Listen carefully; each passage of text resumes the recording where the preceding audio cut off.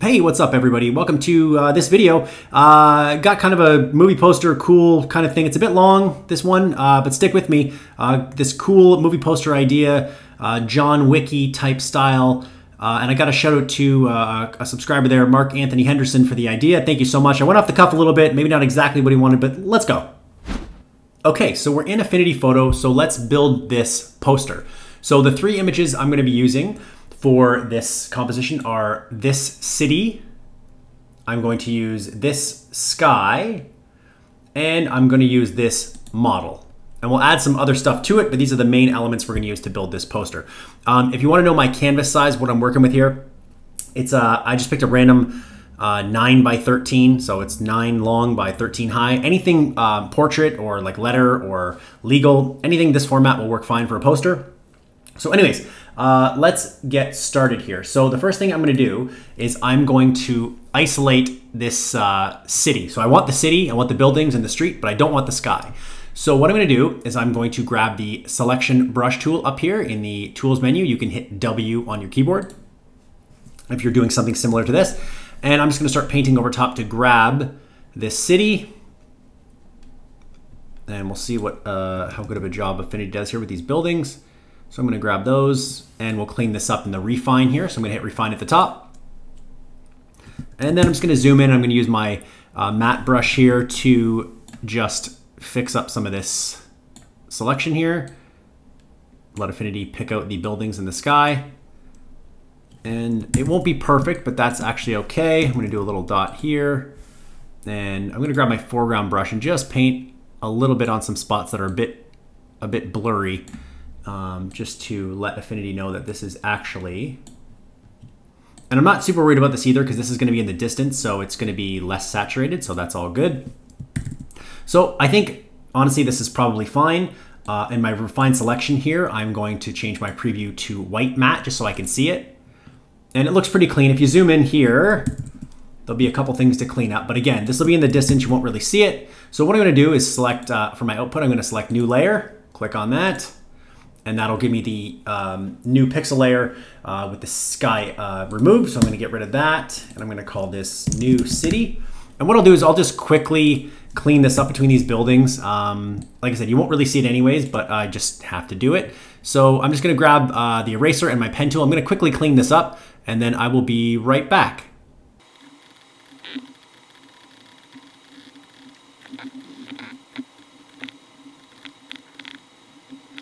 Okay, so I just did a quick cleanup using the eraser and the pen tool, just selecting some of the areas and just cleaning up some of the extra fuzziness, if you will, that was coming off that selection. So now we have the city selected and we need a sky. So I have this sky that I want to use here, which is, I'll turn the city off. So this is what the sky looks like. And I picked it on purpose because it kind of looks like this. I don't even really need to alter it too much because I like the pinky purple blue. So I've dropped that in the layers panel behind the city. So now it appears as the actual sky. And I want to bring the city down a little bit because I want more sky because the model is going to be coming up from underneath here.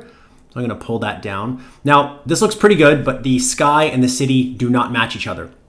They look like they're two different photos, which they are. So what I'm going to do is add some stuff to the city to give it a bit more of a look that it belongs with that sky. So with my city selected, I'm going to go down to my adjustments here. And the first thing I'm going to add is a white balance. I'm going to click on that.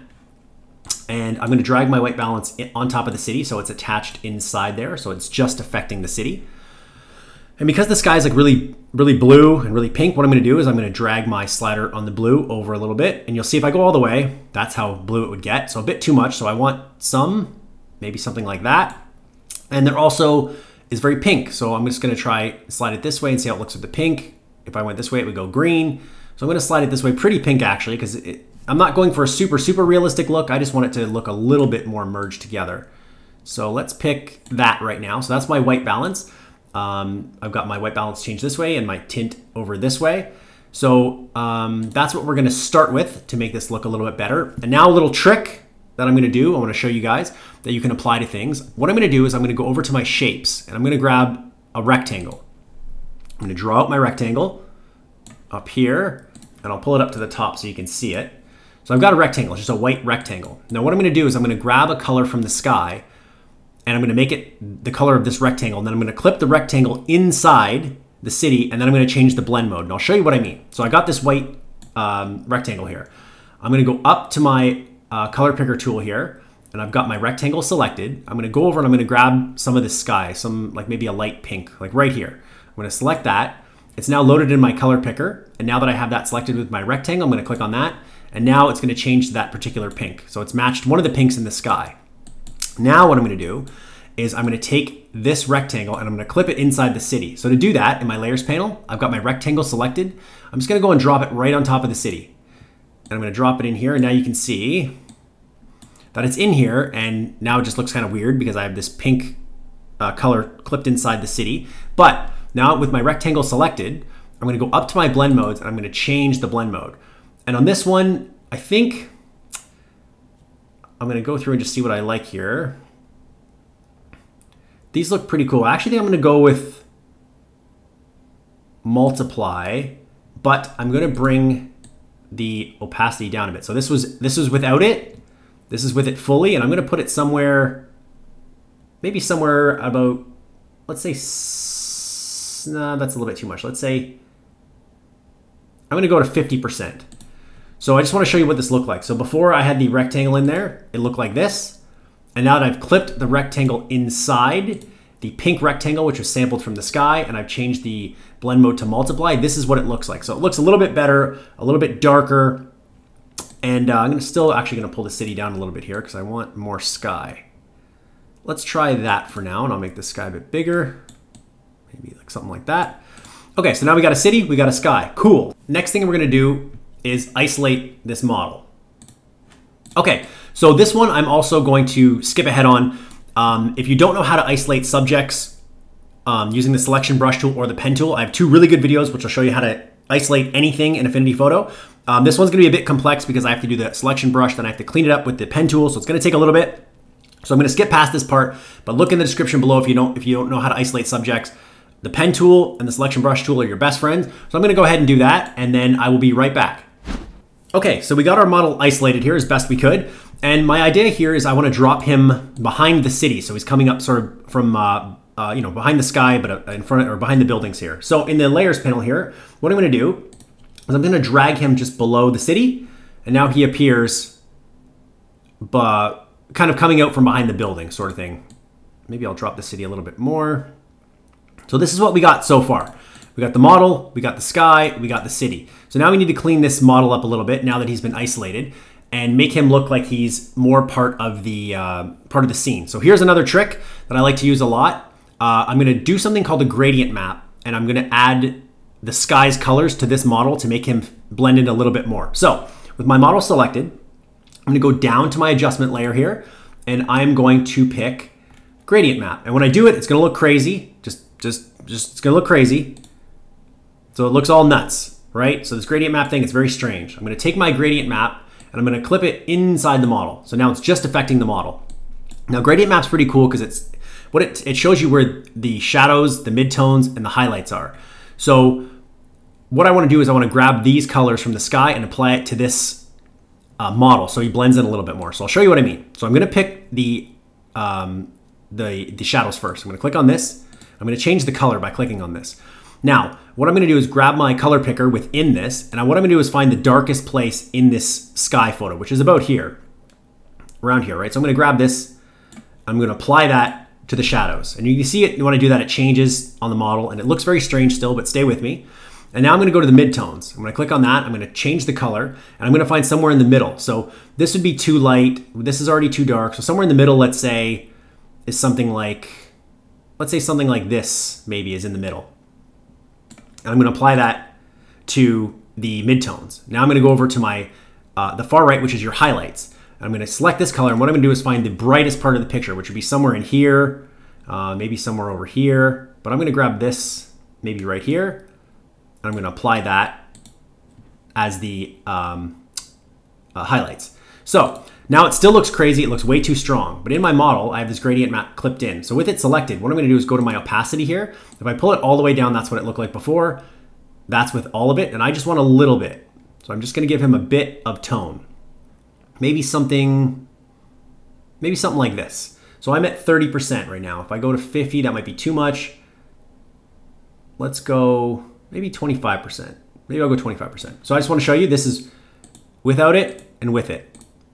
So it just adds that he sort of looks like he's kind of he's in the atmosphere with the rest of the selections in there. So it's just a little something to add. Now what we have to do is, and I'll speed this part up too. Sorry guys, I'm not going to go through, I don't want to go through everything and bore you. But I want to put highlights on him from the sky. So I'll show you a couple things. I'll start and then I'll speed it up. So what I want to do is I want to take this model here. I've got him selected in the layers panel. I'm going to add a new pixel layer. I'm going to click on that. Now it's going to appear above him, and I'm going to paint on this layer, and I want it clipped inside the model. So if I paint, it doesn't go over the background and the sky. I just want it to be in the model. So I'm going to click, drag it on top of the model. Now I have a pixel layer inside. Now what I'm going to do is grab my brush, my paintbrush, by hitting B on my keyboard or going over here in your tools menu and clicking on the paintbrush. And the brush I'm going to select is just going to be a basic soft brush. So I'm going to pick this 128 round light brush, right? And I've got my pixel layer selected. It's clipped inside the model. I'll just show you now if I pick a high color. If I start painting, it's only going to paint on him. It's not going to go outside because I have this pixel layer clipped inside of the model. So whatever I do won't affect any of the other things. So what I'm going to do is start sampling colors around him and painting that on him so it looks like the shadows are, so it looks like the light is coming from the sky from behind him. So let's change our opacity on this paintbrush down a little bit so it doesn't look too crazy. I'm going to go to 50% and see what that looks like. Might be too much. And now I'm going to sample, say in his hair here, there's this bright, let me zoom in here. Behind his hair, there's this bright pink. So I'm going to sample this color here. And it looks like it might be a bit too much. Let me change the blend mode to color and see if that makes a difference. Okay. And I'm just going to lightly paint on his hair here, which you may not be able to see much right now, but as we go along, so as I'm going along, what I'm doing is I'm sampling the colors, and you can see in the top right corner here, as I go, I'm sampling. And on my Mac, I'm hitting Option, like I'm holding on Option and clicking on the color I want. On a PC, what is that, Alt, I think? And I'm just clicking and dragging and painting over top of his skin where I think the colors will match a little bit better. And I can always change the blend mode after if this looks wrong. But I just want to get some highlights on his skin to make it look like the background is glowing on his skin from the actual background and not the photo we pulled him from. So again, if you keep your eye in the top right corner, you'll see the color as I'm selecting it is changing a little bit because I'm trying to match where he is. And these are just subtle things, but they help make the composition look a little bit more real. And I'll show you so far, if I turn this on and off, if I zoom in here on his cheek, say, it's nothing major. But now he has that glow from the background to make it look like he's a little bit more included. So what I'm going to do is I'm going to go around the rest of him. I'm going to paint on the gun and on his coat and make it look, just give it a little bit more of a feel that he's there. And I will be right back.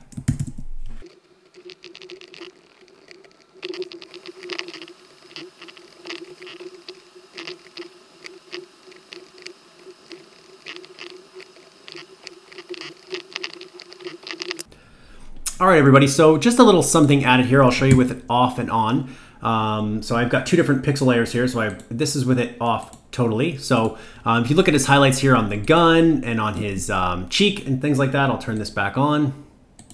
Again, just very, very minor little inflections of the background behind him just to make him look like he's a little bit more present. He's a little bit more in there. Okay, so the next thing I'm gonna do is just add a little scar on his face here just to rough him up a little bit. And to do that, I'm gonna use the pen tool. So I'm gonna grab the pen tool here and I'm just gonna draw out sort of a jagged looking line on his face just to make it look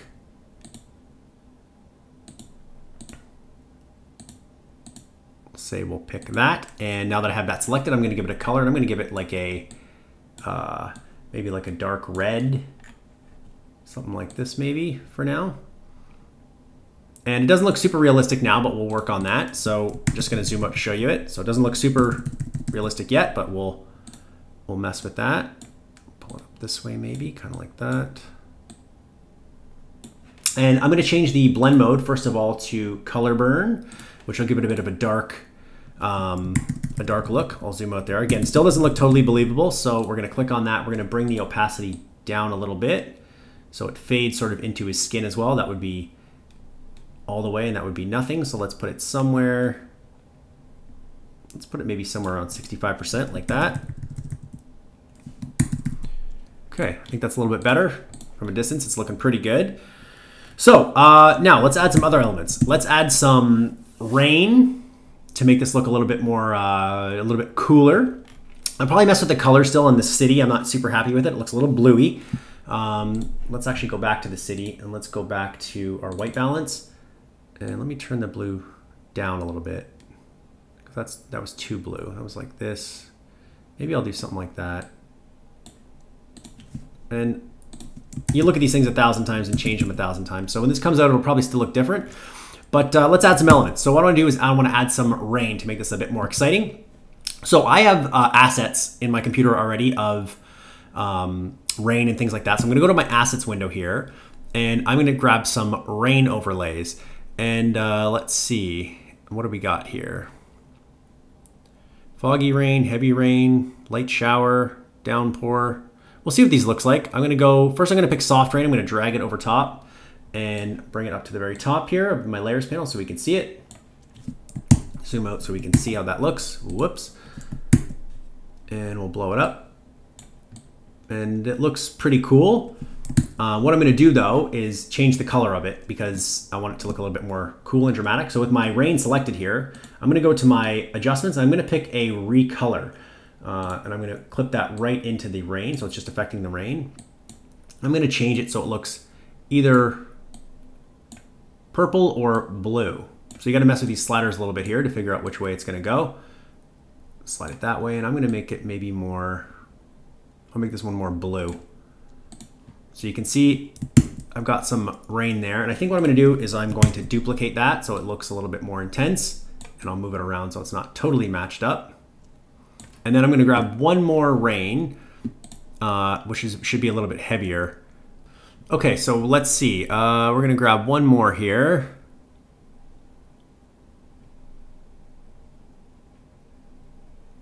So guys, I'm just looking for the right one. This one looks pretty cool. This is what I want, something like this. Perfect. So we're going to drag this out, and I'm going to make this rain also a different color. So with my street light rain selected here, I'm going to go to my adjustments, recolor. I'm going to clip that into the rain because I just want it to affect that. And let's change that color to something like purple, which is kind of what I'm going for. Yeah, maybe something like that.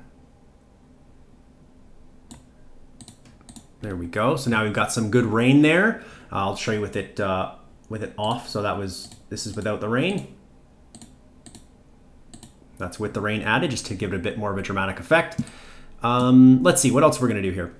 We're gonna have to add some text. We're gonna have to add some other stuff in here.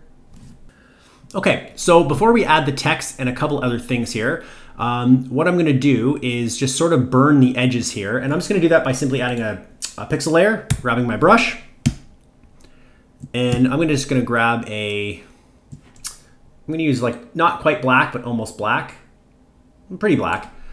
And with a low opacity here, I'm just gonna start painting on the bottom and around the edges here a little bit, and just to darken them to give it a bit more of a mood, not much, just a little something that makes it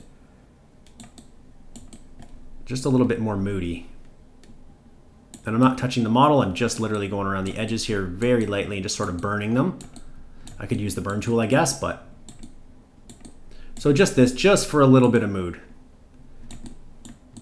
Okay, so now that that's done, what I'm gonna do is put everything into one layer so I can go into the develop persona, and then I can mess with these colors a little bit further. Then we'll add the text, and then we'll add something on the bottom to make it look like a movie poster, and we'll be all good. So what I like to do this first is I like to go to my layers panel, go to the top, and I like to go merge visible. And when you click on that, you're gonna get a layer up here that has everything merged into one. And the reason I do that is because otherwise you have to flatten the whole photo, you lose all your layers, and you can go in and, because develop persona won't let you go in with all these layers. It makes you flatten them and then you can edit it all together. So what I'm gonna do is I'm just gonna go through and I'm gonna turn all these layers off before I go in.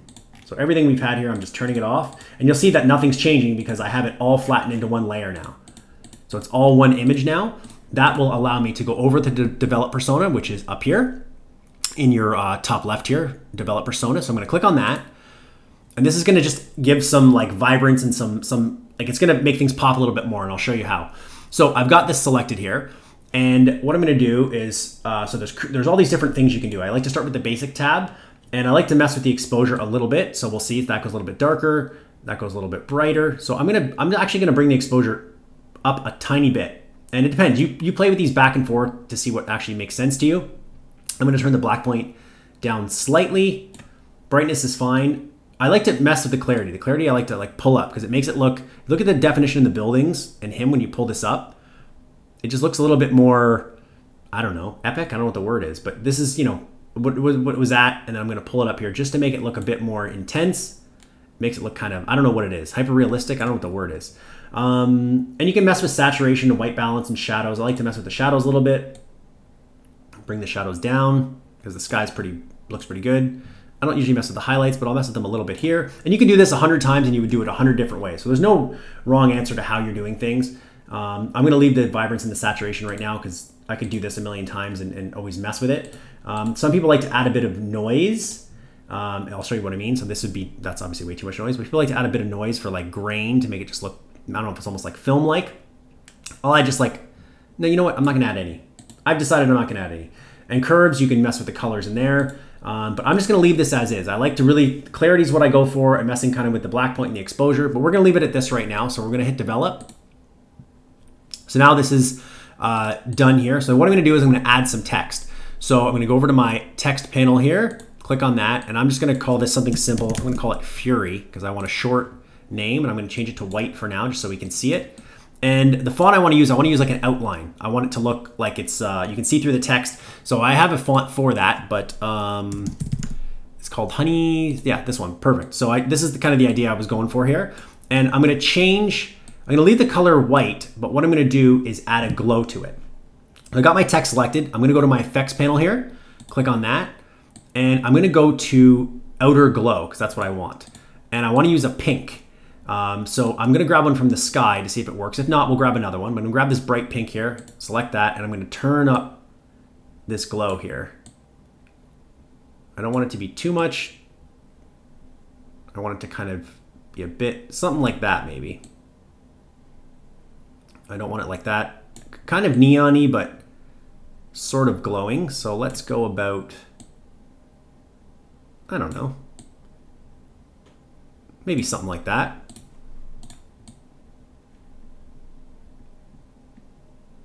I may actually add, I could add two of them. Let me see if I add two of them. I'm gonna duplicate this just to see. That looks a little bit better. It stands out a little bit more. Maybe I'll bring them down a bit. I'm not sure. Maybe like that so you can see them. Okay, and one of the last things I want to add is this is just a PNG I downloaded. You can do this with text. I wanted to add this little movie credits at the bottom just to make it look a little bit more official. So there we have it. We started with the city. We got rid of the sky. We added a new sky in the background. We isolated the model. We painted some shadows on him, some highlights, sorry, to look like the sky is, he's sort of in that environment. We added a gradient map as well to make his skin tone look like a little bit more merged with the other pictures. We added a scar on him. What else did we do? We added some rain, and we changed the color of the rain to blue and pink to make it kind of just look a bit weird and match up. We did a kind of a burn, darkened around the edges there. We went into the develop persona, messed with the colors a little bit. And like I said, you could do this 100 times and it'll come out 100 different ways. So, and then finally added the text with a outer glow. So it would glow, and I added some, just some credits at the bottom, fake, just to make them look a little bit more real. So I hope you picked up a couple things from this. Number one, the gradient map. I'll show you again. I actually have everything turned off, but the gradient map attached inside the model, that's a good way for your subject to grab the color of the shadows, highlights, and midtones in the surrounding areas. And clipping in a color. I took a rectangle. I took a color from the sky, pink. I clipped it inside the city, and then I changed the blend mode so it would sort of take on that tone. So those are two things I use a lot, which are pretty helpful. A lot of ways to do it. But anyways, I hope you found this helpful. If you did, tap, tap, tap, tap, tap, tap that like button. And if you are not subscribed, I don't know what you're doing with your life. Huh? Your parents are like, your grandparents, I don't know. Someone's, subscribe. That's all I got to say. Thanks for watching, and I'll see you in the next one.